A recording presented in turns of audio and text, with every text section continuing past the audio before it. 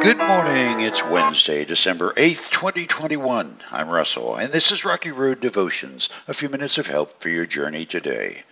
Our devotion today is entitled, Good News for a Weary Time, and our scripture is Isaiah's prophecy, chapter 35.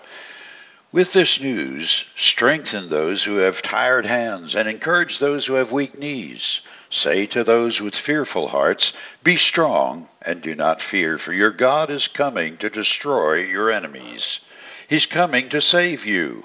And when he comes, he will open the eyes of the blind and unplug the ears of the deaf. The lame will leap like a deer, and those who cannot speak will sing for joy. Springs will gush forth in the wilderness, and streams will water the wasteland. The parched ground will become a pool, and springs of water will satisfy the thirsty land. Marsh grass and reeds and rushes will flourish where desert jackals once lived. We're in the middle of Advent, a time for reflection and preparation.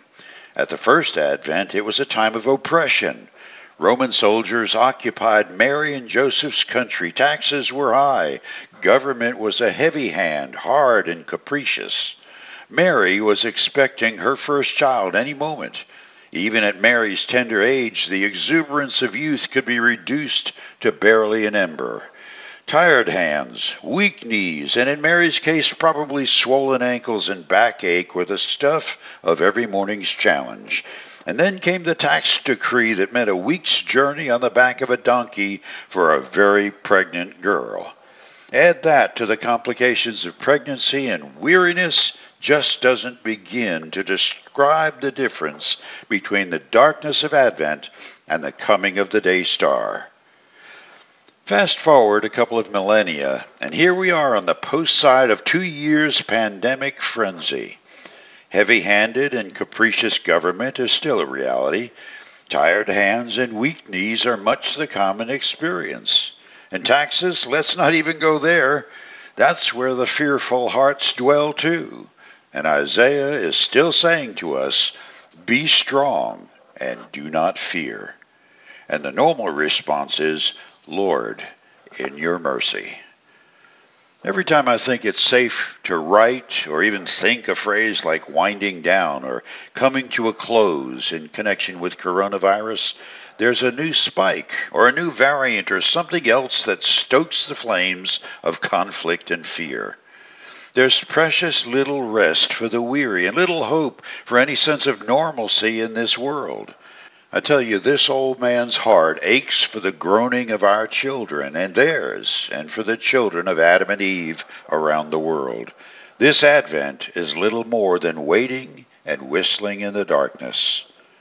And Isaiah says, The blind and deaf will have working eyes and ears. The lame will leap, and the mute shall sing. The springs will become rivers, and the echo of all is lost will fade into the distance like the memory of childbirth's pain. And it will be because our God is coming for us. And anyone with a modicum of sanity understands that this world can't sustain if he doesn't. And doesn't that describe the waiting angst of Advent? It's not about Christmas trees, twinkling lights, and candy canes. Salvation is not simply a one-and-done trip to the altar or getting your name added to a church roster. It's not a matter of subscribing to this progressive doctrine or that traditional dogma. Salvation is the strength of the Creator condescending to distribute his blood over our sins and the divine mingling with our soul. It's taking away the burden of our selfishness and offering us a strong right hand of joy in exchange.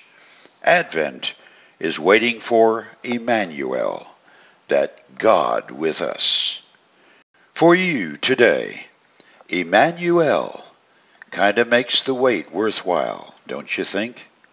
You chew on that as you hit the rocky road. Have a blessed day.